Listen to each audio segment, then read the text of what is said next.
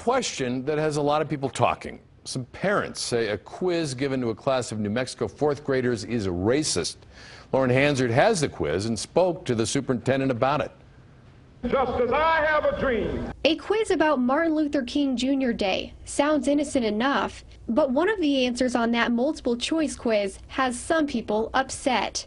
The question, why was segregation more common in the South?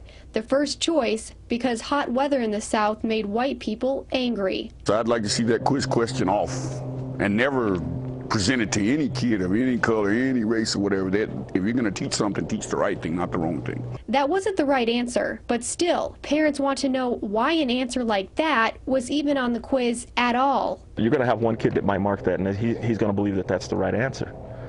So it's racist on all sides. They're teaching the kids ignorance. The quiz was given out this week to a class of Lovington fourth graders as part of Martin Luther King education. It was administered by the website Brain Pop, an online resource used by many New Mexico school districts. Some people say the answer is giving students the wrong impression. Flabbergasted because they would offer an answer like that.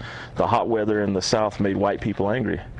So if I'm reading this, I would think, well, you know, as a fourth grader, oh, maybe that's why white folks were angry in the South. I think it's a very racist comment. People on our Facebook page are also talking about it. Anne-Marie writes, I have never been offended by racism, but now I am.